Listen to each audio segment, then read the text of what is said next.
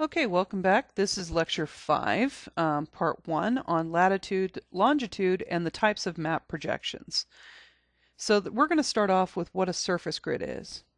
Scientists have established a surface grid, which is a system of circular lines that you can use to locate any position on the Earth. This type of system, which is called a coordinate system, assigns to every position on Earth a pair of coordinates, which are two numbers, called latitude and longitude. Like any other coordinate system, the latitude-longitude system grid has two main reference lines, the equator and the prime meridian. Great circles are the largest circles that can be drawn on the surface of a sphere, like the Earth. Remember, the Earth isn't exactly a sphere, it's an oblate spheroid, but we'll go with that. The equator is a great circle. A great circle drawn on the Earth's surface is approximately 40,000 kilometers in length. Other circles drawn on the surface of the sphere are called small circles, because small is the opposite of great. The equator is an imaginary line that circles the Earth halfway between the North Pole and the South Pole. The equator creates the northern hemisphere between the equator and the North Pole, and the southern hemisphere between the equator and the South Pole, because people are really creative in naming things. The angular distance in degrees north and south of the equator is called its latitude. Imaginary lines drawn around the Earth, remember those are small circles, parallel to the equator are often called, oddly enough, parallels. The latitude of the equator is 0 degrees. The highest degrees of latitude are 90 degrees north at the North Pole and 90 degrees south at the South Pole. These poles are located at the ends of the Earth's axis, which is an imaginary line extending through the center of a sphere. Every 24 hours, the Earth rotates or spins on its axis. This causes day and night to happen. Except for the equator, latitude lines or circles are small circles. Two of the special latitude lines mark the boundaries of the Earth that receive the most direct sunlight and the greatest heat energy from the sun. These are called the tropics. The Tropic of Cancer is 23.5 degrees north, and the Tropic of Capricorn is 23.5 degrees south. And between those two lines are what's considered the tropics. You can see most of Africa is in it, a large portion of South America is in it, and none of North America is in it. The prime meridian is an imaginary line or semicircle that runs through Greenwich, England, from the North Pole to the South Pole. It divides the Earth into two hemispheres, the eastern and western hemisphere.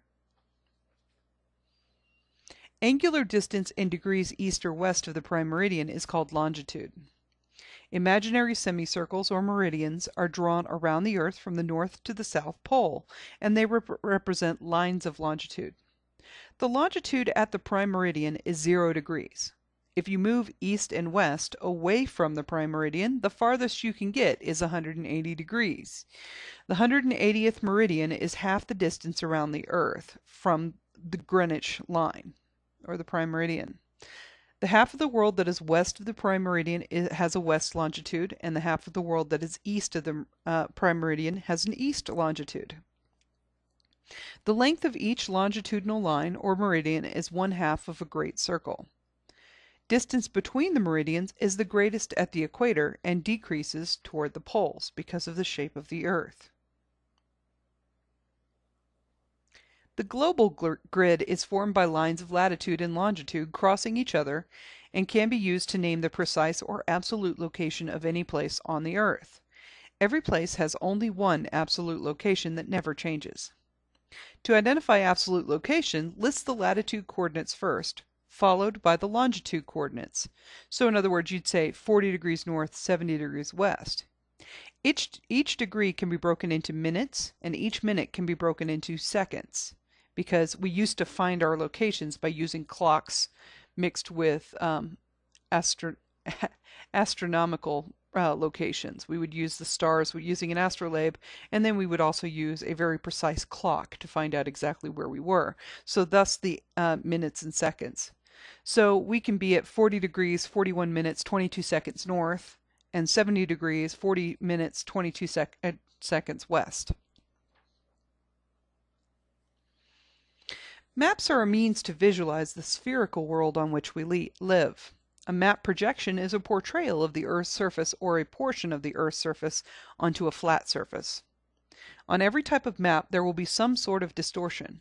There is no universally perfect projection system. Okay, I'm going to repeat that, mostly because I stumbled over it, but also because it's important. There is no universally perfect projection system.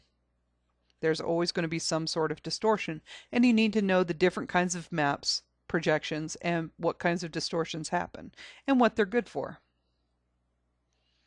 Projections can be classified by their area or shape distortion, by the shape they're projected onto, or miscellaneous categories, which are unprojected and other types of projections. And we'll cover each of those categories. When we talk about the area and shape distortion, you can have equivalent or conformal.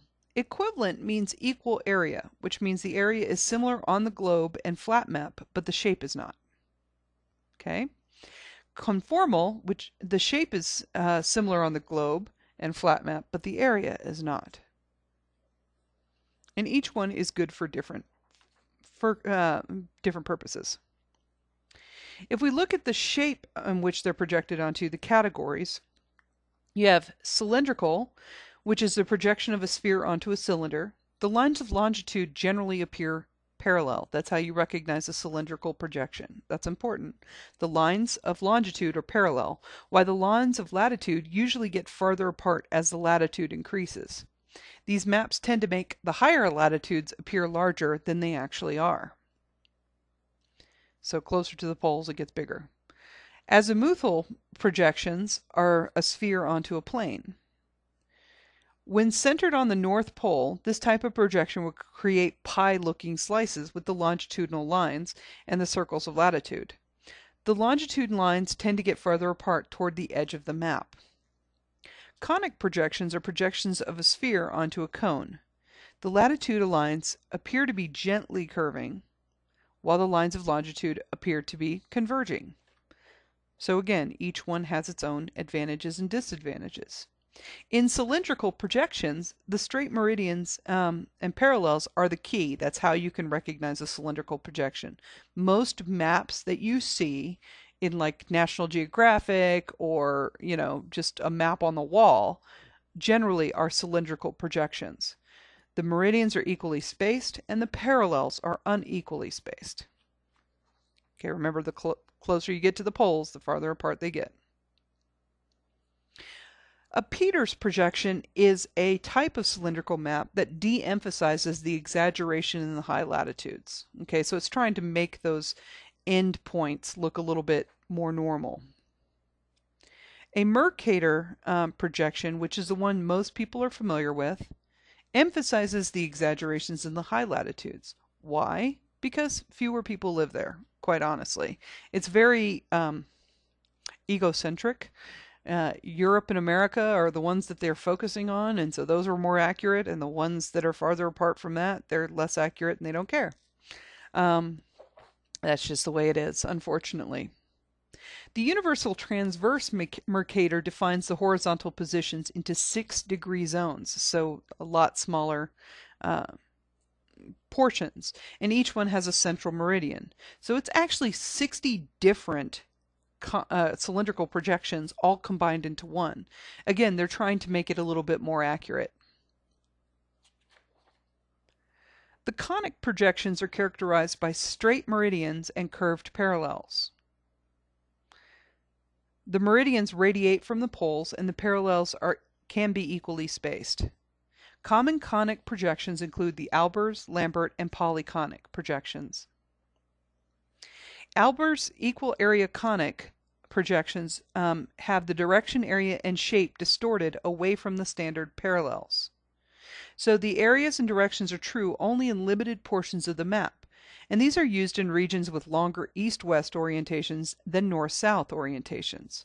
So for example, an Albers equal area conic projection would be really good in Russia because it's really long, east to west. The equidistant conic projection, the direction, area, and shape are distorted away from the standard parallels, and the areas and directions are true only in limited portions of the map again. These are used in regions near the equator. And finally, the Lambert conic, the direction, area, shape are distorted away from the standard parallels, and the areas and directions are true only for limited portions of the map. Most people don't use this one. And the polyconic has a scale true along each parallel and along each central meridian. Okay, this is ending part 1, and we will continue with part 2 in just a second. Have a good day.